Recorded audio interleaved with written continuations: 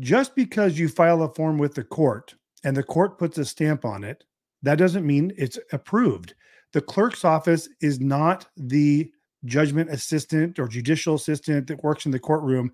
The clerks that take your money stamp your forms, and this is everything from the petition to your declaration of service to your income and expense declaration. I don't care what it is. The clerks are not reviewing it. They're just stamping it. They could be completely blank, and they'll probably just stamp it. They're told not to give legal advice, and instructing people on how to do the forms is technically legal advice. So that is not their job. So I bring this up because I had clients today who said, Tim, why are you amending this form? And I said, because there's an error on it and it's going to cause the judgment to be rejected. And they say, well, that's not true because the court accepted it. The court didn't accept it. They put a stamp on it.